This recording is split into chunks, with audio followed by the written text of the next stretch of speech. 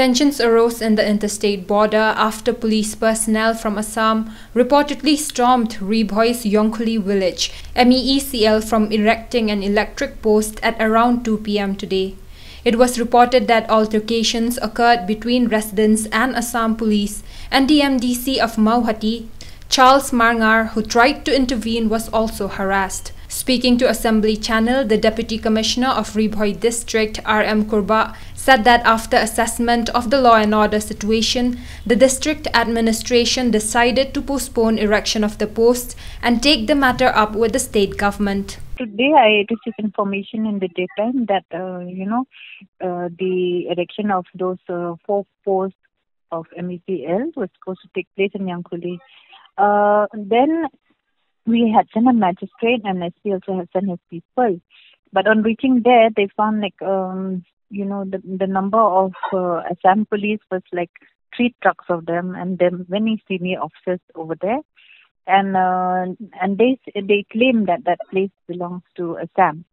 So what we did was I asked my magistrate, please assess the law and order situation and see if is it the correct way to go ahead with that, because we have to assess the safety of the people there too.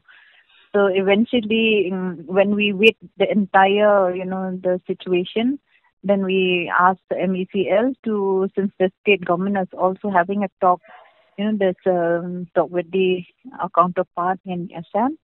So we felt that we can postpone the erection of the post for now.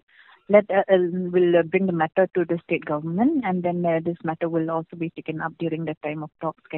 That's why we have the posts have been kept in our side, in Meghalaya side, and thereafter the Assam police personnel, along with all their magistrates, they left the site. No, I've already, in fact, the DC Kamrup called me up too.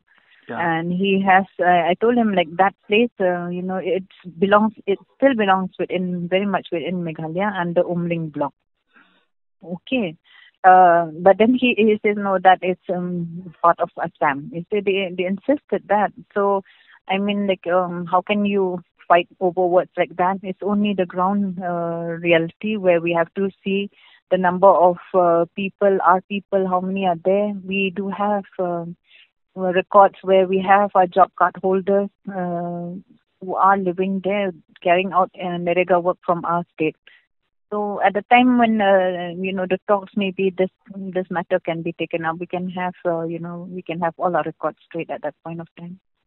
We'll keep it as status quo as of now. We will not do anything. We'll inform the state government, and I think so.